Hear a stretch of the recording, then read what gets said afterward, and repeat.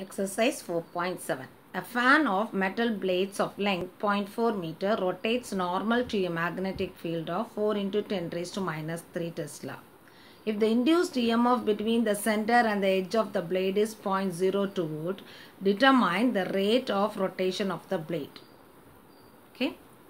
So here the length of the blade is given as 0.4 meter. And the magnetic field is given as 4 into 10 raised to minus 3 Tesla. And the EMF is given as 0.02 volt, okay, which can be written as 2 into 10 raised to minus 2 volt. Determine the rate of rotation of the blade, that is omega is asked. Here it is angular rotation. Okay, so we can write the formula of induced EMF as NBA omega sin theta.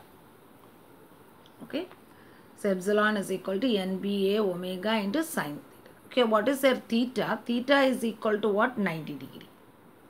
Theta is equal to 90 degree. And the number of turns is 1. Number of turns is what? 1. Okay. Now we'll do the formula. And we can find it out omega. So what is omega? Omega is equal to epsilon by NBA sin theta. So this can be written as epsilon is 2 into 10 raised to minus 2 divided by n is 1 into 4 into 10 raised to minus 3 into pi r square. Your r is what?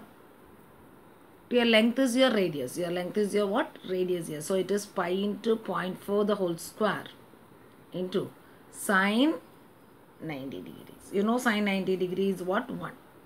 Okay. So it is 2 into 10 raised to minus 2 divided by 4 into 10 raised to minus 3 into 3.14 into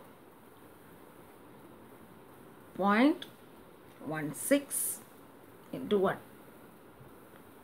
Okay. So this when this will become 2 here.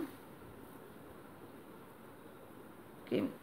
So if you take this 10 raised to minus 3 to the numerator, so it is 10 raised to minus 2, 10 raised to plus 3. So it is 10.